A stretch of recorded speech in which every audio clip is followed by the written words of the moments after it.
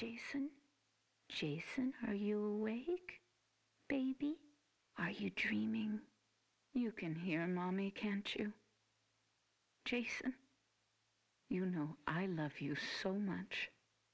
I never want to lose you. Never. You're my baby. Shh, baby. I know you're scared, but these men are going to help me find you. I'm coming now to get you. Mommy would never leave you. Never, ever. You're my son, my Jason. No one will ever take you away from... All right, Mrs. Voorhees, we're going to give you a ride home now. If needed, we'll continue this tomorrow morning.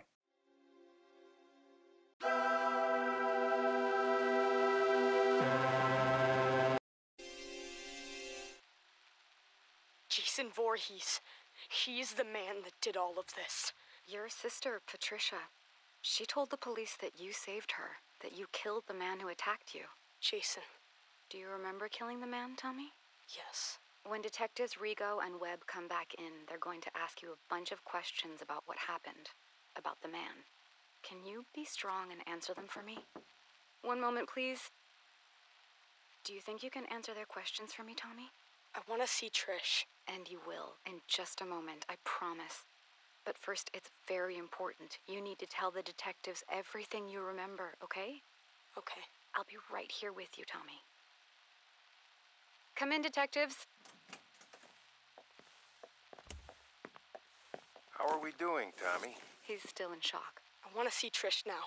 We just have a few more questions about the man who did this. Jason. His name was Jason. Do you remember ever seeing the man near your home before tonight? Did the man ever threaten you or your family? Why do you keep calling him the man? It was Jason. Jason Voorhees. Tommy, where is your father? Do you know how we can contact him? I haven't talked to my dad since my 8th birthday. He's in Mexico with Sally. Who's Sally?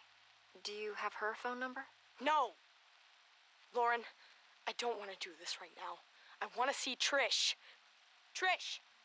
Trisha! I suggest we take a break and let Tommy see his sister for a moment. Tommy, the man who attacked you, did he say anything? Did he... Trish?